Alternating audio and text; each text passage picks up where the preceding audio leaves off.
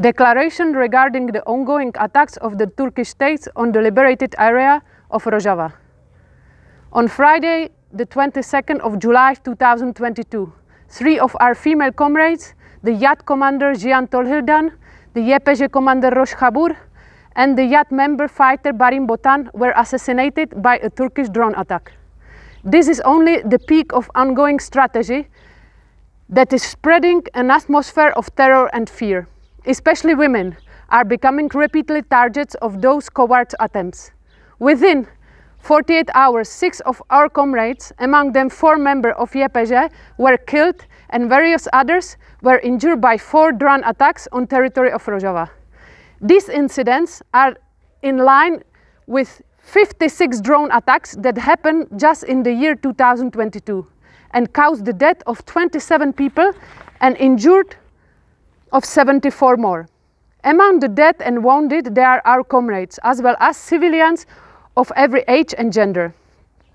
While Turkey is officially threatening with a full-scale invasion on the liberated area of North and East Syria, they are continuing their attacks that actually never stop after the occupation of Afrin in 2018. What we are facing is so-called low-intensity warfare, a military strategy that uses a variety of different tactics, including extrajudicial killings, the support and using of proxy groups like SNA and ISIS, economical pressure, cutting of water and electricity supply, demographic change, and psychological warfare instead of full-scale military operation. This kind of warfare produces continuing attacks while keeping it under the level of full-scale war that would provoke bigger political and media attention in Western societies. The countless attempts to normalize war and make the people to get used to those attacks. It creates a state of insecurity. Those attacks are not single cases, but part of a well-planned bigger strategy that aims to destroy the revolution and eradicate the Kurdish people. By using drone attacks, like the one that killed 3 of our comrades on Friday, it tries to spread the feeling that no one is safe and that the Turkish state has the absolute power to decide it when and where your life will end, by just using a simple button that makes the bomb drop. The psychological effect of this strategy is effective in the way that it can make people want to leave their land. One of the aims of Erdogan is exactly this: to expel the Kurdish people from their land and settle foreign population loyal to the Turkish regime instead. Another tactic that the Turkish state is using is to carry out so-called false flag operation. In the recent attacks of the Turkish state on holiday resort in Zakho in southern Kurdistan, northern Iraq, 9 tourists got killed, among them a child, and over 23 got injured.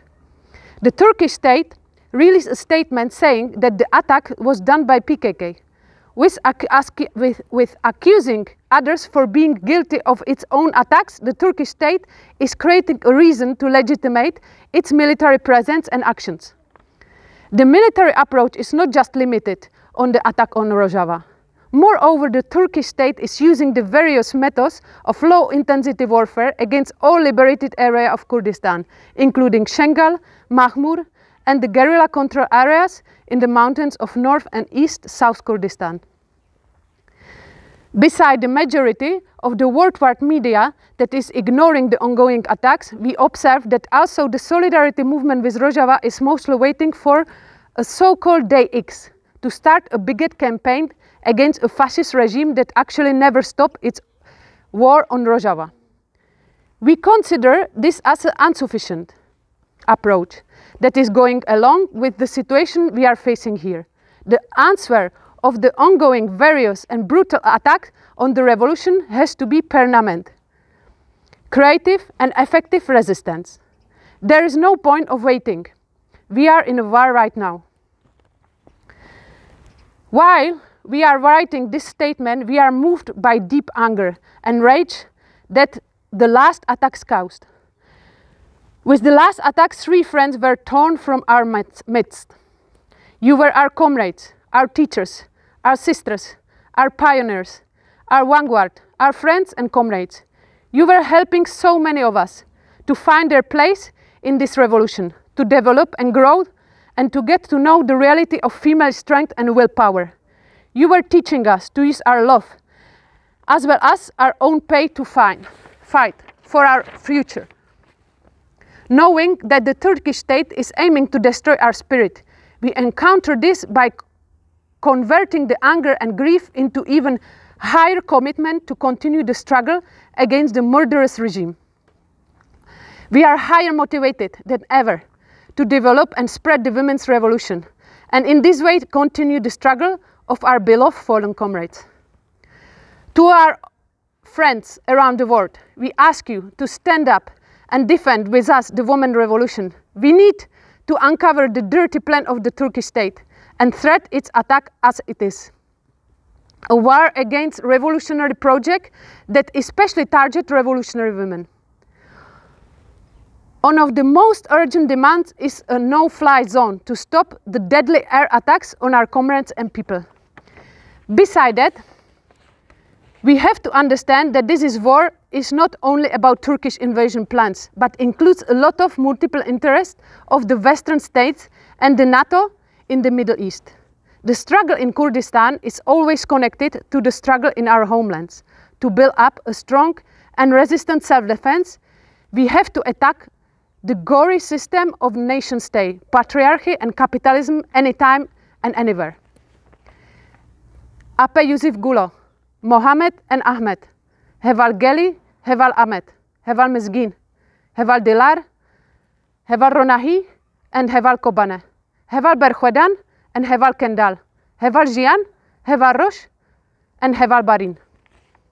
We promise you that we will not just defend this beautiful revolution by any means necessary, but that we will spread it and make it even more grow. We will do everything to make your ideas of freedom to come true. To the Turkish state and its allies, we want to let them know that we will not let these attacks unanswered. We will make you pay for your crimes and avenge our comrades. YPG International, Rojava, 26th of July, 2022.